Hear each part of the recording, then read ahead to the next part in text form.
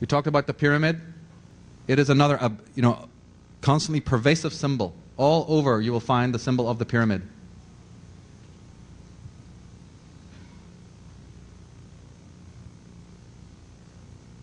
There's so many of them. One could just do a whole lecture on just the symbol of the pyramid, the red and blue degrees there again.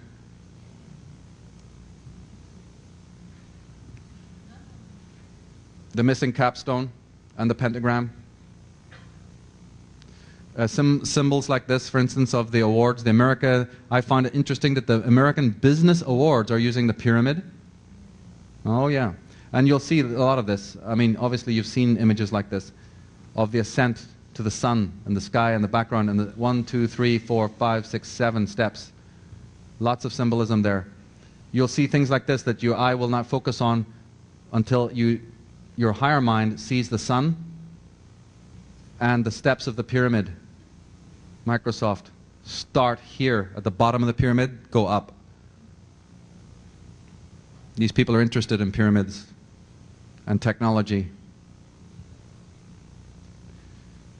Here's beer, Keystone beer. Don't have to belabor the point because Jordan was pointing out yesterday what Keystone really means is the top of the pyramid. Here is Absolute, using the pyramid, the sphere, and the obelisk.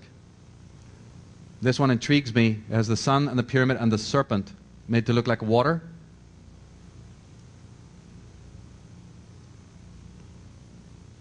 Right? Beer. Who owns the beer? Who owns the alcohol companies? A whole study in itself. It goes back to the pirates, but it even goes back before that to who runs these poisons. Right?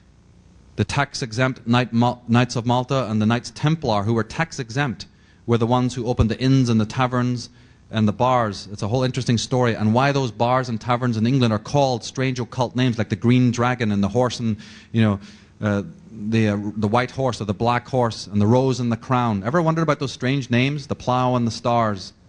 And why they're called arms. Anybody gone into England, you'll know that taverns are called arms, implying that it was a military order that opened them to poison the people of the world that go down there at 5 o'clock and sit there till 12 o'clock complaining about the government and drinking their brains out. Nothing gets done. That was the intention.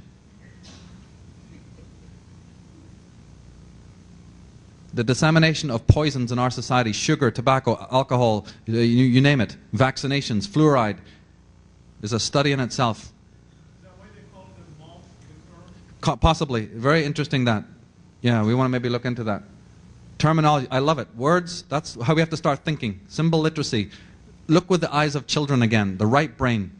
Don't let a thing slip by. In one of the great stories by Conan Doyle of Sherlock Holmes, when Sherlock Holmes was trying to talk about his technique to Dr. Watson, who couldn't get it, he said, I'll sum it up this way. He said, when you come to Baker Street to visit me, you come up the stairs every day. How many stairs are there, Watson?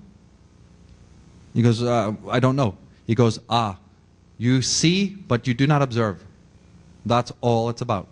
In the Bible it says, having eyes ye see not, having ears ye hear not. It's time to start watching them.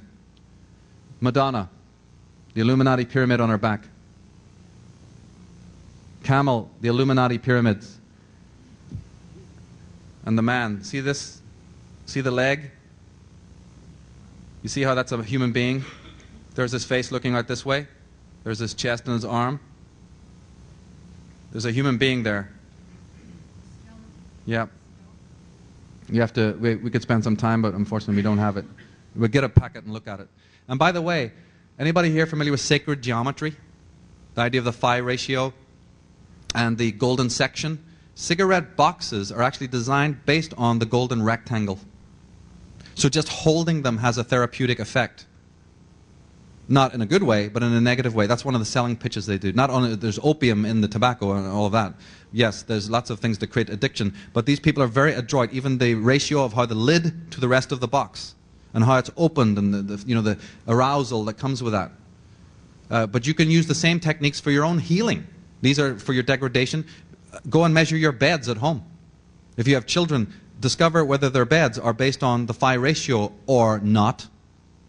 Because these companies that make the beds for you and the children's cots make sure that they're not based on sacred ratios, so you have restless sleep. And so you have nightmares. Chuck them out the window and do it right. Make your own beds, make them based on sacred geometry, and watch what happens to your life patterns and your sleep patterns, just from that one thing alone. Courtney Pine, Illuminati Symbolism. Who runs Kindercare? Big question, better find out. Look at their symbol. Oh yeah, wonder why children go missing? I wonder about it. Swedish bank, using the eye on the pyramid. One of the most powerful ancient symbols of Freemasonry, one of their specific, most sacred symbols to them, right? The one they don't want to tell you about a lot is what's called the double ashlar, or the double cube. It's a well-known symbol to Freemasons. If you, in your mind's eye, look at this chevron symbol, word that doesn't mean anything in English, you'll find that that is a cube. You see that? In 3 dimensions, is one cube sitting on another. And it's red and blue, like the red and blue degrees. Here it is again. The 2 cubes. The 2 cubes. The cube. Look out for this. The triple or the double cube. These chevrons, don't you find them also in the military as the chevrons? You ever wonder why those stripes were there? Private, corporal, sergeant? No, 1st degree, 2nd degree, or 3rd degree Freemason. That's all it means. Anybody who served in those forces knows you can't get very far unless you want to start shaking some hands, right? The double cube and the world. What does that symbol mean otherwise? I mean, what is it? It's a double cube on its side.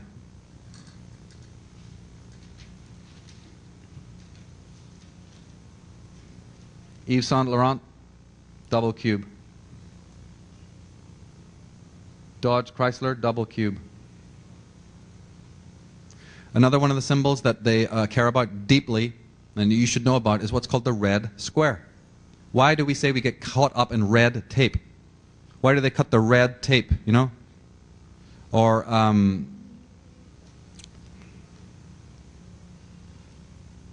the red carpet. Look how many corporate logos use the red square just alone.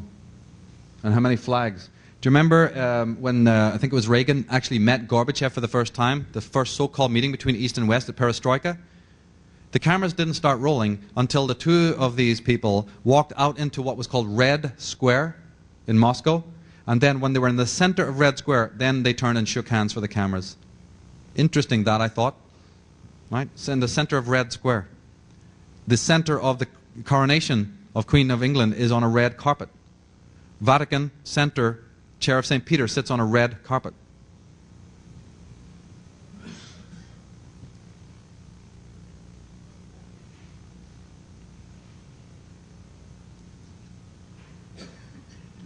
The letter E is very important. We'll come to letters a little bit later on, but the letter I want to stress to you right now, as in usage, is the letter E. It's the 5th letter of our alphabet, because in ancient occultism, and even in modern occultism, E is very important because it represents the 5th essence, or the quintessence. It was called epsilon. In Greek, the letter E is called epsilon, and it represents a spiritual power of transcendence, the number 5. So you will always find something in a corporate logo that will tweak the E for a reason. See that? It'll always be highlighted in some way, or separated in some way, or dropped in some way. Here you see the serpent of Intel? The serpent with the eye? Enron, yeah, good. I think I have one on Enron. Yeah, there you go. Right? It's either turned on, it'll be highlighted or, you know, stylized in some way. Pyramids. The number 5. So many groups use the 5 and the symbol of the sun. It's a big thing even in the techie world, because these silicon types imagine that they're doing some occult work. The connection between the occult and the Silicon Valley is something I go into a lot in other talks. Look at the magical symbols.